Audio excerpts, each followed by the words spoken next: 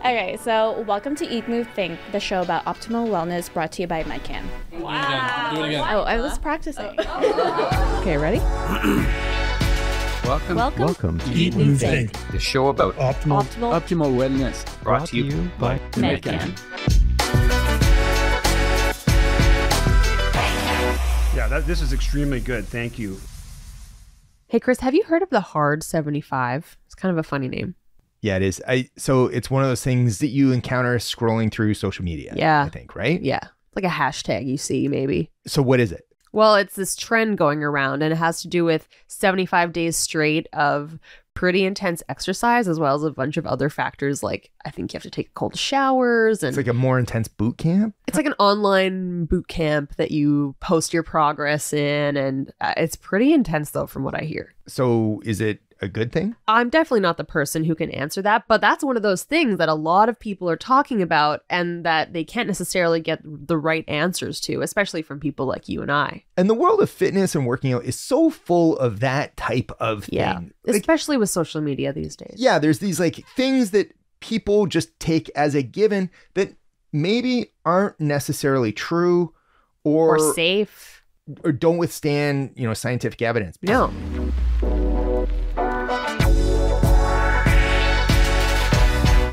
I'm Chris. I'm Jazz. We're the producers of Eat, Move, Think. So questions like that are what we're going to be covering today. There are a lot of questions like that out there, and we wanted to make sure we give you the right and scientifically proven answers. And who's providing these answers in this episode? So we've gathered the people who were leading the Medcan personal trainers here. So we have Medcan's fitness managers, Anna Topali and Tyler Kerr, and they're leading a discussion featuring Medcan's fitness team leads, Errol Ivanov, Simon Lim, Hamza Khan, Sean Trotman, and Stephanie Zemes. These are some of the most experienced fitness trainers out there. They hear questions like this over and over again every day, so we thought, what better than to break down these questions and give you the answers to all of them in one go. And without further ado, why don't we just get into this episode? Yeah, the whole episode's going to be led by Tyler Kerr and Anna Topali, so let's bring them in right now. Here's Medcan fitness manager, Anna Topali. Hello, Eat, Move, Think podcast. I'm Anna Topali. And I'm Tyler Kerr. We're the Medcan fitness managers, and we're really excited to be here with 5 of our fitness team leads. Why don't we go around and introduce ourselves? Hi, my name's Hamza Khan. My name's Simon Lim. My name is Sean Trotman. Hi, my name's Errol Ivanov. Hey guys, my name's Steph Zemes. Between the 7 of us, there's some pretty popular topics that come up time and time again. Some good, some not so good. But everyone's at a different level when it comes to their fitness attitude as well as knowledge towards exercise. But there are always those same concepts that we repeatedly get asked about. So let's get into those and give you the honest, science-based answers. Anna, you've got a big one, or should I say bulky one, I think we should start with. This one's probably one of my most popular questions that I get asked about. Female clients asking, will weight training make them bulky? Huge pet peeve of mine when I get asked this, I'm not going to lie. To achieve the physique of a bodybuilder or Olympic weightlifter requires an incredible amount of commitment and years of regimented exercise and nutrition. You will not end up there with, 2 to 3, let's say, weight training sessions per week. It's just not possible. So if you're going to break the ratio of the strength training routines that you do per week to how many calories you're actually taking in per week, it will never happen. Hamza, do you want to expand on this a little bit? Yeah, I think the biggest thing for women to understand when they weight train is that your size and the amount of weight you gain is a direct correlation of how many calories you consume on a given day. So the best way to keep a leaner physique is to increase your volume and calorie restrict. And if you do those two things, you'll kind of get that toned look that I think most people in our industry desire, with the exception. I mean, you get the occasional person that does want to bulk up, quote unquote.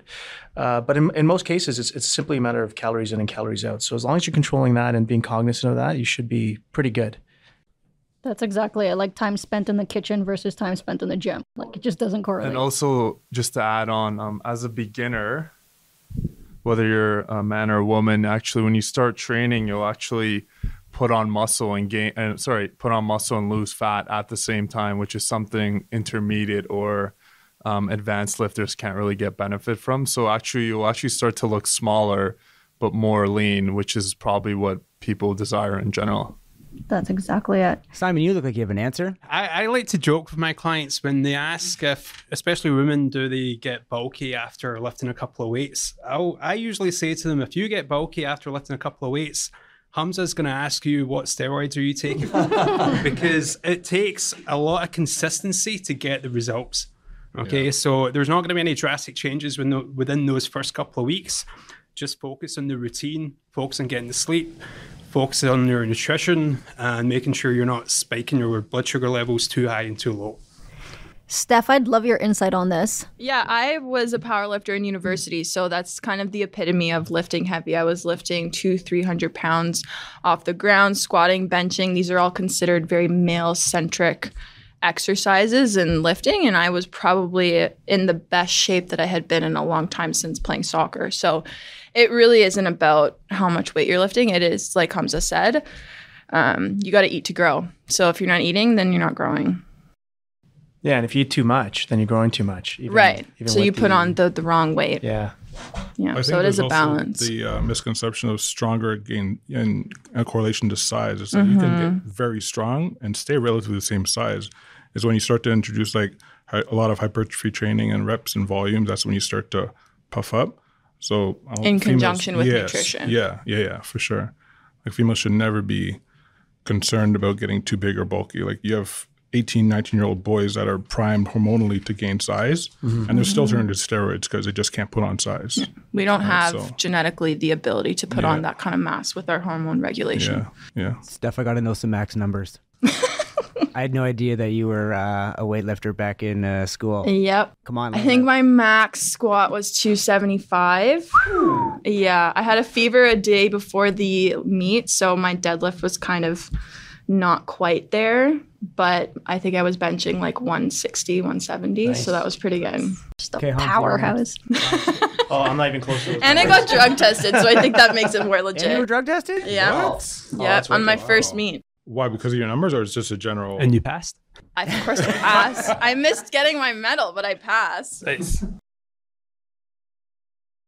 I think they random test, but there were girls who were lifting way heavier than I was, and they didn't get tested. So I think it's just random. But apparently that was like a big feat to get drug tested. Everyone was very excited for me. To be honest, I did have a client that did. I remember years ago we had to change the way she looked at food because she did put on size, like quite a bit, because she was training 5 days a week. So her volume was quite high, and she was eating the same, and she was in a surplus. So she was in a surplus. Yeah. Well, yeah. So she did get that bulky look. She didn't like it, and then she pulled me aside one day during our session. She said, "Hamza, like, I'm not going to continue if I keep getting big." So we had to really sort of go back to first principles of eating and upper protein, limit calories. Even with this dieting stuff, like you'll see people go on these fad diets of, you can still gain a ton of weight on keto or Mediterranean or whatever it is, because you're simply just increasing the proportion of macronutrient that you're trying to get a deficit from, but you're just eating more of it, right? So like if you take the carbs out of a keto diet, but you're eating too much fat, and if you know how many calories that's worth, you can still put on size. So having to, it's extreme. I'd say it's more of an extreme case where you have to sit down with your client and go over their food, and really help them out. But there's times where you have to really be introspective and look at what you're eating on a daily, and then that's where you start. If that is your concern of getting too quote unquote bulky. Well, it's almost easier to get bulky like that, because if you think about it, 1 gram of fat has way more calories than a gram of carbs. So if you're eating in a surplus of fat and you're in a keto diet, let's call it, you think that you're eating healthy, but you're really not. Like, you have to be careful with what you're actually consuming. Yeah, totally. Like if you increase your fat content in a proportion that makes up the carbs you eliminated, you're not really in a deficit anymore. No. So losing the weight it becomes extremely hard. Right. What's the saying? What's measured gets managed. What's measured gets managed. If you measure out, not like very strictly, but at least have a mindfulness of what you're eating, what you're consuming, you'll be able to manage it better. And I even tell clients not to buy the yearly subscription. Like, better than any nutrition course I've ever taken is just downloading an app and doing it for 3 months. Yeah. Like, you learn so much about what a cup of rice is worth and what 6 ounces of chicken is worth, calorie wise, and macronutrient wise. And that peanut butter is not a protein source. What'd you have for breakfast? I had a lot of protein, peanut butter and some milk. So it's not. Totally. Just the food education element of tracking is I think phenomenal, better than any book I've ever read. So if you get a chance to do it that way, I think at the end of the day, it's all about calories in, calories out. Yeah. And then you work from there. Okay, I have another popular question I kind of hear in the gym and have been asked a lot myself actually is, can you use exercise to spot target certain areas like your belly, your arms? You get the wavy arms, the back bacon or the muffin tops or whatever name you have for that area. People are always asking, can I use exercise to lose the fat there in that specific spot?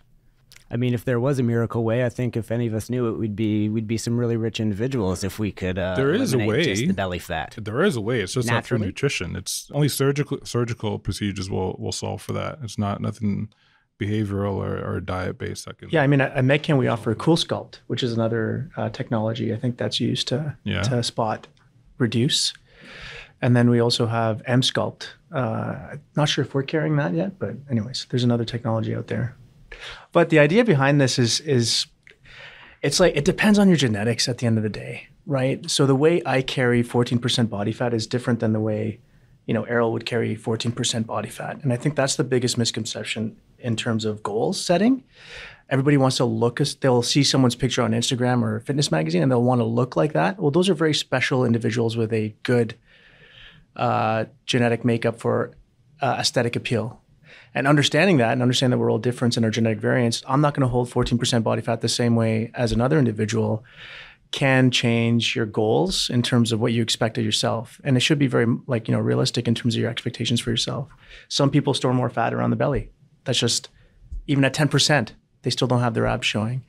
Some people store more in their limbs. And so they have a better chance of looking leaner and more presentable on stage, for example, or in a photo shoot, or having that beach body that we all desire. So again, being very generous with yourself and the expectations you put on your mental health and yourself on a daily basis can really rectify your expectations of what you should look like, and just understanding that. And that's the biggest obstacle, I think, to get through to people, because people think they have to eat a certain, you can eat a certain way and as strict as that other person, but you're not going to look the same.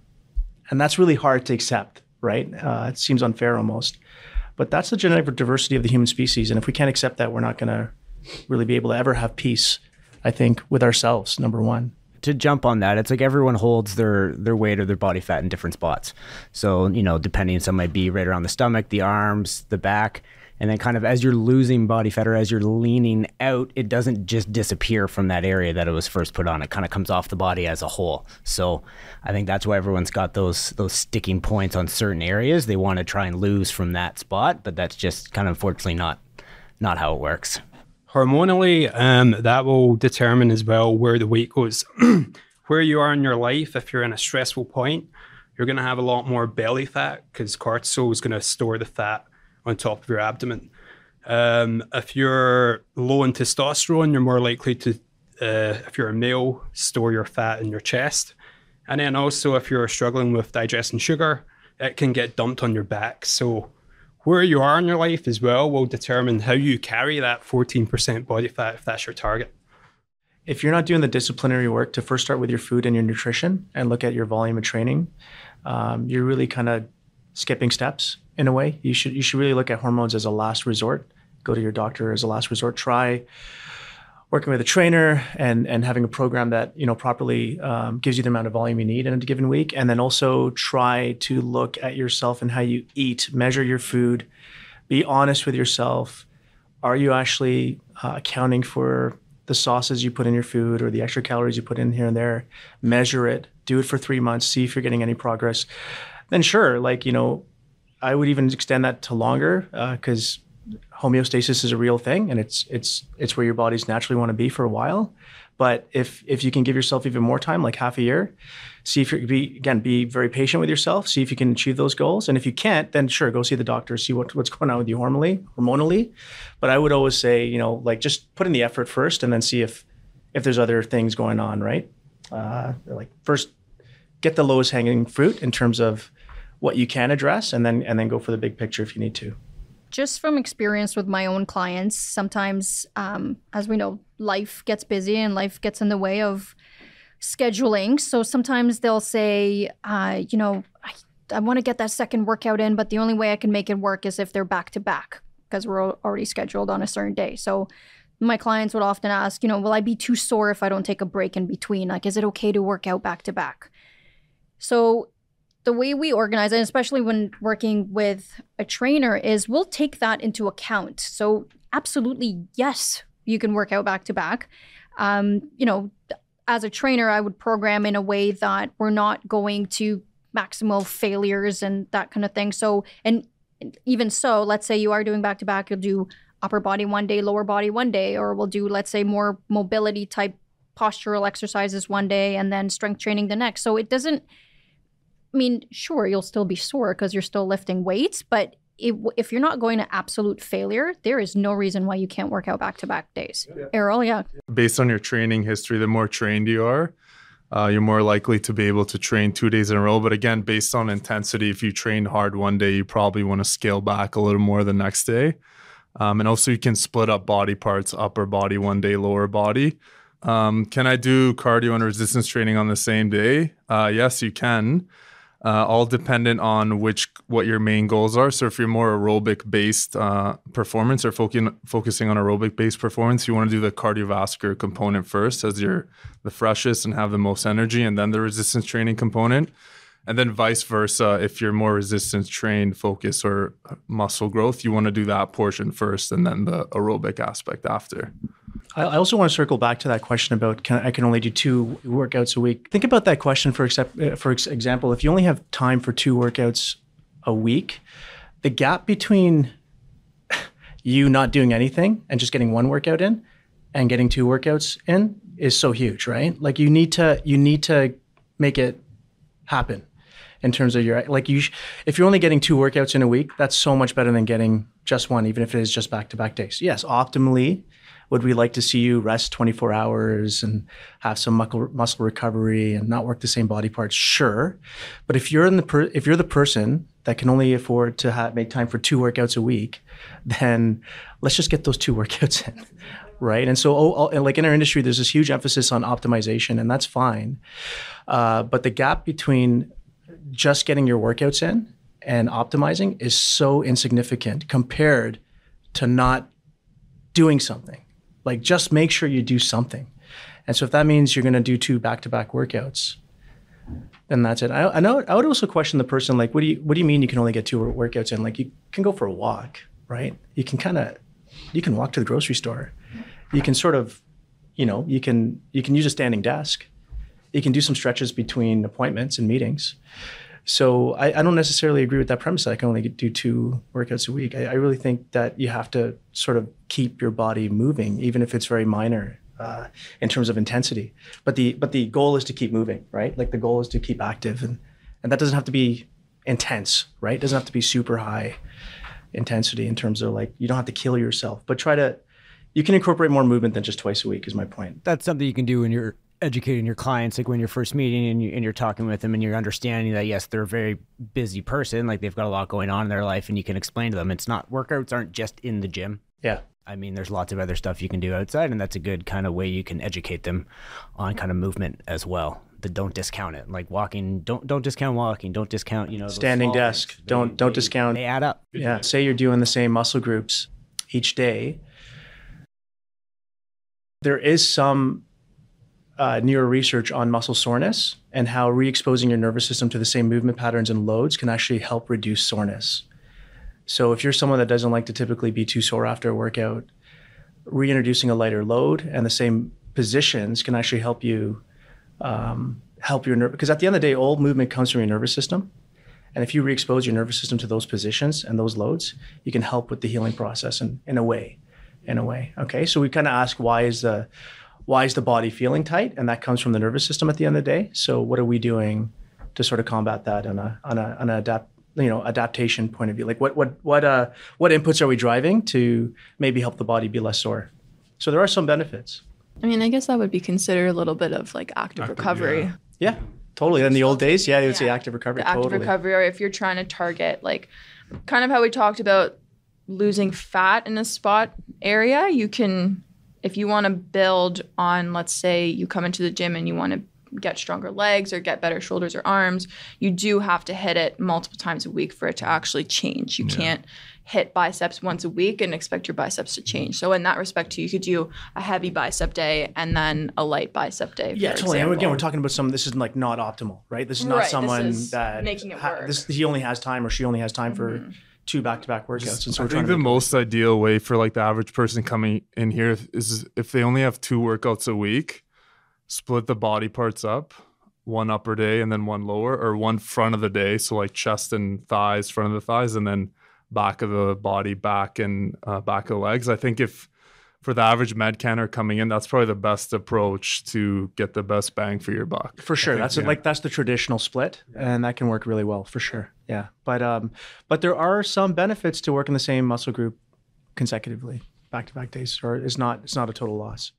Okay, I've got another question here. It revolves around sleep. So now I've been asked this question before, and I'm sure you guys have as well.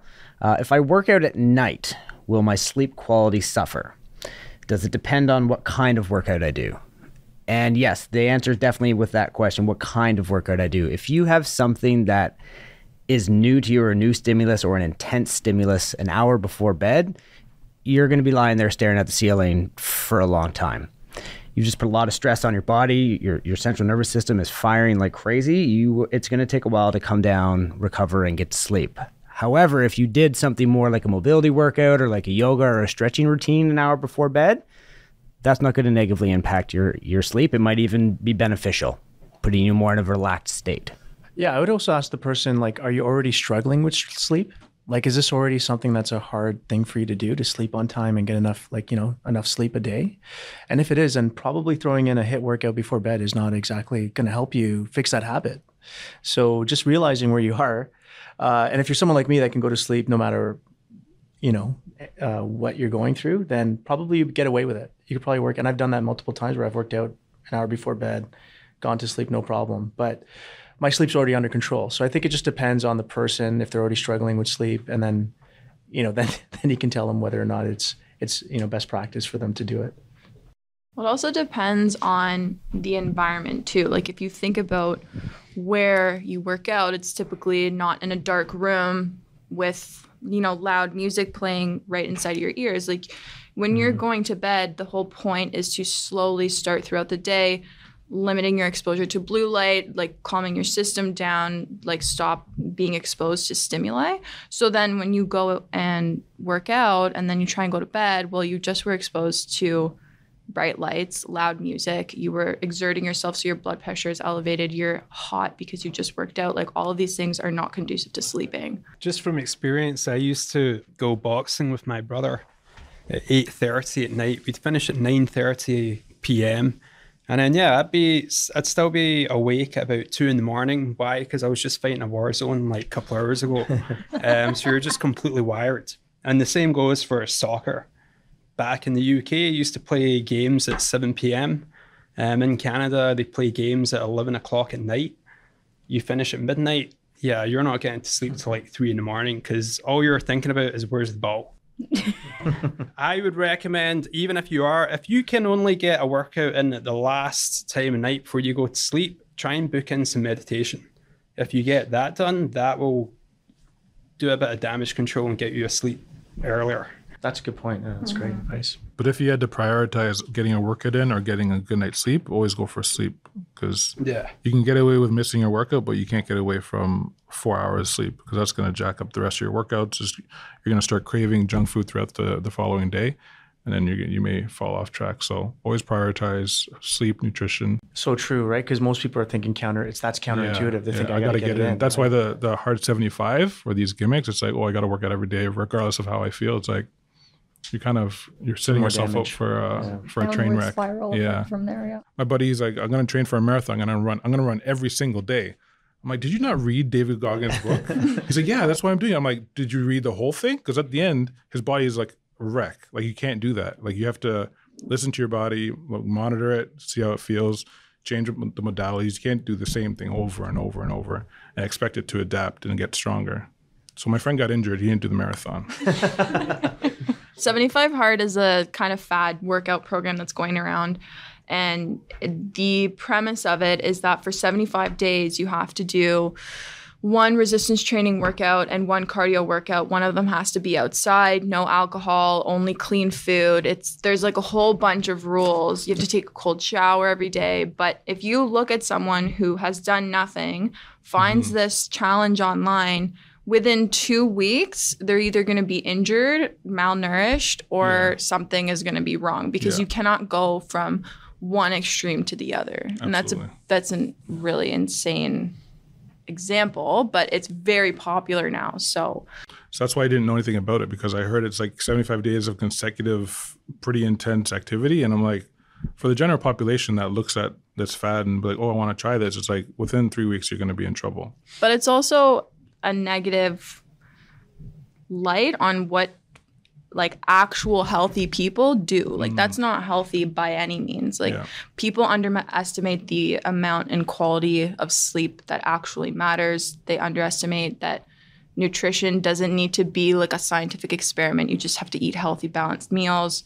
Workouts don't need to be like CrossFit. Killing yourself in the gym, CrossFit, 75 hard. Like you just have to go in and try your best and make it effective rather than not. So it doesn't need to be this insane thing. Yeah, and it comes back to the lack of knowledge and experience, right? So if we can impart those on people through our training, then that's us doing our job. But it's hard because you're combating Insta fitness, right? And so there's a lot of fads going around, and we're always battling that in our industry. So, yeah. It just comes with education and teaching your client. I mean, they come to us as a trusted source of knowledge. To shy away from those other things they see, they probably there's too much information out there that people are getting. It's an information overload, and people come to us with all kinds of kind of interesting or wacky questions that they see online, and it's our job to kind of steer them in the right direction. Kind of like to Simon's point, just to touch back on the sleep quality after an intense workout before bed. Like you don't need to shy away from it, but you need to have a good recovery protocol in place to help you wind down after. It's not hit the bag hard for an hour and then go jump into bed and expect to fall asleep. Like you need to have your cool down thrown in there, whether it's meditation, stretching, yoga, or something after to help calm yourself down to get yourself to fall asleep a little bit quicker. But yeah, it's just, we're the trusted source, so we're just doing our best to educate the clients. So next question we've all been asked is fasted cardio versus non-fasted cardio for fat loss. And also, is it dangerous to work out on an empty stomach if you are doing the fasted cardio? So basically, research has shown that there is no difference in body fat loss between fasted and non-fasted cardio. Fasted cardio may burn more fat during the time of the actual workout, but less the rest of the day. Whereas non-fasted cardio may burn less fat during the workout, but more throughout the day. So in the end, the difference in fat burned is actually quite insignificant. Sean, do you want to help answer this question? I think much like several of the answers we've given, it's like we always lead with, well, aside from the body fat spot reducing thing, is it depends, because it's very much case dependent on the individual. Me, myself, I can go on a treadmill or I can go on a bike, empty stomach, and just go, because I've got ample fat stores to pull from. But somebody else that's leaner, they may get on there, feel lightheaded and faint within the next 10 minutes. So in that case, it's very much case dependent.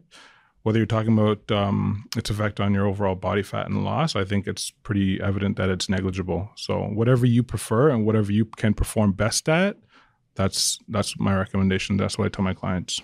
I think one thing to also be mindful there is if you do, because some of my clients, for example, don't necessarily eat breakfast right away. I mean, I'm a big breakfast person. It's like the first thing I do. But if you don't eat breakfast right away and you do choose to do the fasted cardio, be mindful of the intensity that you're bringing into that workout. I mean, fasted cardio, let's say you're just doing an uphill walk at a speed of 3.5 to 4. You're kind of cruising. You can still carry on a conversation is one thing versus getting on that treadmill and doing HIIT intervals for however long. You may injure yourself and it may become borderline dangerous if you're doing the sprints without the proper nutrition behind it. Yeah, exactly. And what Anna just said, if you are doing HIIT training on an empty stomach, if you haven't had an ample amount of carbohydrates the day before or a few hours before, you might find your performance drops off, because once your heart rate is above about 75% of its max, most of its energy that you're utilizing in the body is coming from carbohydrates. So that's kind of off topic on the fat loss. But if you are doing aerobic exercise on an empty stomach, and you want it probably on a lower intensity, as you're not going to get the best bang for your buck if you're going all out and you haven't had the proper nutrition. But if your goal is fat loss, then doing a lower intensity cardio is just going to be more effective anyway. Typically, fat loss is around 60 to 65% of your heart rate max. So if you're going above that, you're not even doing the cardio effectively for fat loss to begin with. So it's kind of a silly. HIIT cardio has its own purpose of training your cardiovascular system, but if your goal is for fat loss, you're going to want to do a lower intensity anyway. So doing that in the morning might not be bad. Okay, Sean, I got a question for you. What's up? How do I know the difference between that good sore feeling and a sign that I've hurt myself? What I usually refer to my clients would be anything greater than 3 or 4 days of muscle soreness to touch. Like if your muscles are sore to touch for 3 or 4 days or longer, we've probably went beyond your capacity and kind of our workout was counterproductive. We didn't move you closer to your goals in terms of building strength or hypertrophy. So I'd probably dial back the training volume or the loads. The buzzwords for like DOMS or delayed onset muscle soreness is kind of like achy, uncomfortable when you're going down the stairs or whatever for the legs, as opposed to if you're going down the stairs and it's shooting or sharp. I mean, those are two kind of words you don't want to hear because that usually means you've injured yourself. But if you're achy, sore, kind of uncomfortable moving around, that's okay. And generally, if it's unilateral, like if my clients say, "Oh, my quads hurt" or "My knee hurts," it's like, is it one side or both sides? If it's just one side, that's probably a red flag. If it's both sides, it may be all right. Swelling, tender to touch, that might be a sign that you're potentially doing more than you can handle. Whereas if it's more around the muscular area and it's just general stiffness, kind of tender, that's probably more muscle soreness related. And a good scale is the pain scale. So 1 to 10, 10 being chop off your leg, 0 being nothing. Anything greater than 4, no-go zone. If the pain is 5 or above, we immediately stop or we refer you out to sports med. When you choose an active lifestyle, you're going to have kinks, you're going to have soreness. But without knowledge and someone to guide you through that, you could be kind of apprehensive in terms of moving forward. So I don't think personal training, I think personal training is a luxury. I said this last time, but if you're just starting out, it's a necessity. You need to have that guidance. And so like it goes back to the last question where like people have questions about being sore and am I injured or how should I eat? Yeah, pushing too hard, and let us help you. So there's so many misconceptions out there. Hopefully we've cleared up some of them for you and alleviated some concerns or confusion around working out or lifting weights, whether you're just getting started with fitness, whether you're intermediate, or whether you're super advanced and are just tweaking at this point. So yeah, I mean, if you have more questions or you just want to know how you can be working more fitness into your schedule, hiring a trainer might be the next step for you. We'd just like to thank our great team leads for taking the time to answer some of the heavy-hitting fitness questions that we get on the gym floor every day. We really appreciate your time, guys. Thanks, Hamza, Simon, Sean, Errol, and Steph. Thanks a lot, everyone. Thank you, Anna and Tyler. Thanks, everyone. Thanks, a lot of fun. That was a discussion led by Medcan fitness managers Anna Topoli and Tyler Kerr, featuring Medcan's fitness team leads Errol Ivanov, Simon Lim, Hamza Khan, Sean Trotman, and Stephanie Zenes. You can book a consultation or a personal training session by emailing fitness@medcan.com. Follow Medcan on Twitter and Instagram at MedcanLiveWell. Medcan also has a great YouTube feed where we post the full audio of the episodes. We'll post episode highlights and other links you can visit on our website, eatmovethinkpodcast.com. If you want to hear another answer to a popular fitness question you have, send it to us at info@eatmovethinkpodcast.com. Eat Move Think is produced by Ghost Bureau, and that includes Jasmine Ratch is managing producer. Social media and strategy support is from Chantal Gertin, Andrew Imax, and Emily Bozick, as well as Amanda Serafina James and Naman Dutta. Executive producer is that guy over there, Christopher Shulgin. We will be back soon with another episode examining the latest in health and wellness. This podcast episode is intended to provide general information about health and wellness only and is not designed or intended to constitute or be used as a substitute for medical advice, treatment, or diagnosis. You should always talk to your Medcan healthcare provider for individual medical advice, diagnosis, and treatment, including your specific health and wellness needs. This podcast is based on the information available at the time of preparation and is only accurate and current as of that date. Source information and recommendations are subject to change based on scientific evidence as it evolves over time. Medcan is not responsible for future changes or updates to the information and recommendations and assumes no obligation to update based on future developments. Reference to or mention of specific treatments or therapies does not constitute or imply a recommendation or endorsement. The links provided within the associated document are to assist the reader with any specific information highlighted. Any third-party links are not endorsed by Medcan.